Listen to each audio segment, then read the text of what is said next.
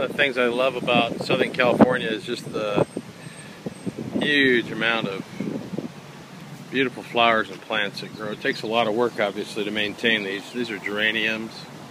Beautiful. Beautiful geranium pots. The weather just facilitates really good plant growth. The temperature is nice and it's not extreme. These are all zinnias in this,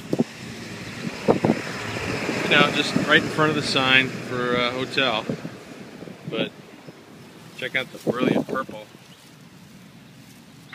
I don't know the name of that flower. Might be Lobelia, but I'm not sure. And that's the entrance to Universal Studios. It's just awesome.